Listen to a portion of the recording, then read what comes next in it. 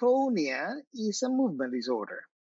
It is a movement disorder that involves abnormal contraction of muscles. So it is a form of a movement disorder where the muscles go into contractions which are either sustained or intermittent. And the key thing about dystonia is it leads to abnormal posture.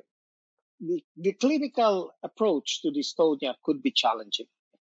And in that regard, maybe a movement or disorder neurologist or specialist can be sought in terms of their assessment. I'll give you a case scenario.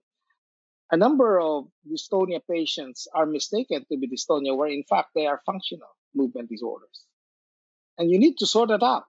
The role of the movement disorder specialist will be to sort out whether this dystonia is really indeed focal, is this segmental, is this semi-dystonia, and in which case the other aspect to look at it is this really paroxysmal, or is this always there?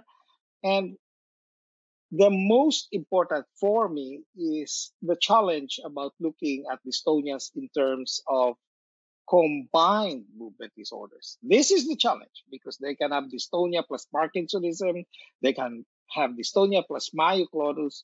So these are the things that will make a specialist being important in the assessment of dystonia.